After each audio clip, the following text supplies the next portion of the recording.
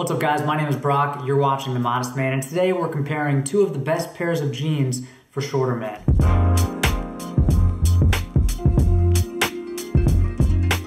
Okay, when it comes to jeans made specifically for the shorter man, Peter Manning and Ash Erie are two of your best choices. But which brand is best for you? Okay, first of all, I'm not comparing, which of these brands is better. This isn't like a Peter Manning versus Ash Erie thing. These are both great brands. They both make a great pair of jeans. I have them both and I wear them both regularly. And I really appreciate both of these brands. You know, they're both focusing exclusively on the shorter man. And we've been largely ignored by the fashion industry for a long time, so that's great.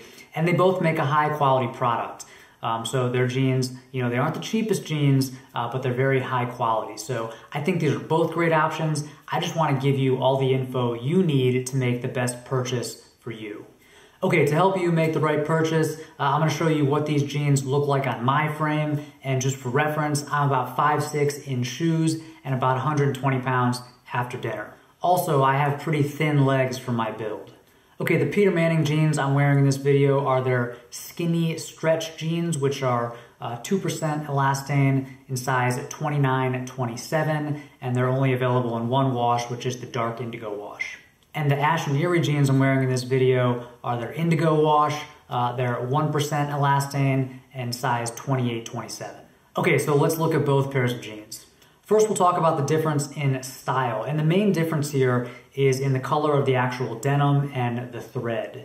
The Peter Manning jeans are a classic indigo wash. They're dark, they're inky, and like a true indigo, they have just a slight purple tint. Like most jeans, they're stitched together using a gold thread, so they have that classic jeans look.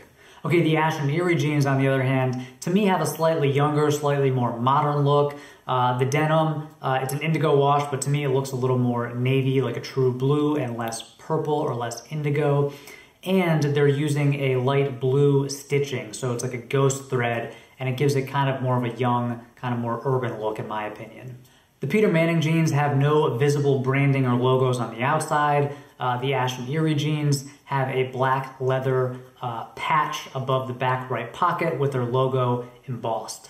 Okay, so we've covered style, let's talk about fit. Now keep in mind, I'm comparing a Peter Manning 29-27 to an Ash Erie 28-27, so it's not a perfect comparison, but still I think this is going to be helpful, and there are a couple of differences in terms of fit that you have to be aware of. Okay, if you wear both pairs of jeans, the thing that's really going to stand out to you is the rise. The Peter Manning jeans have a slightly longer rise than the Ash Erie jeans, and so they're going to wear a little higher up on your waist. The Ash Erie jeans feel kind of low rise in comparison.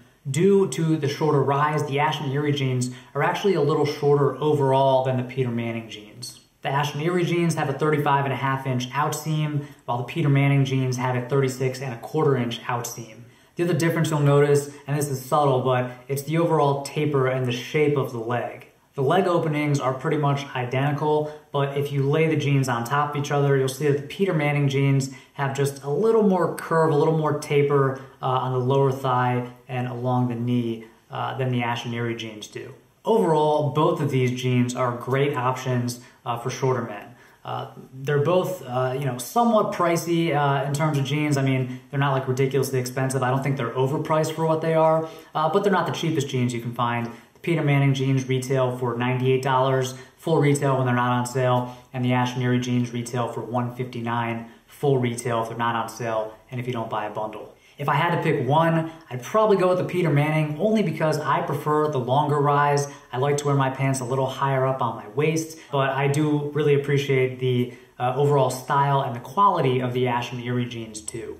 I'd love to hear from you. If you've tried either of these brands, or especially if you've tried both of these brands, definitely share your thoughts down in the comment section. If you have any more questions that I can help out with, let me know down in the comments. And until next time, stay stylish.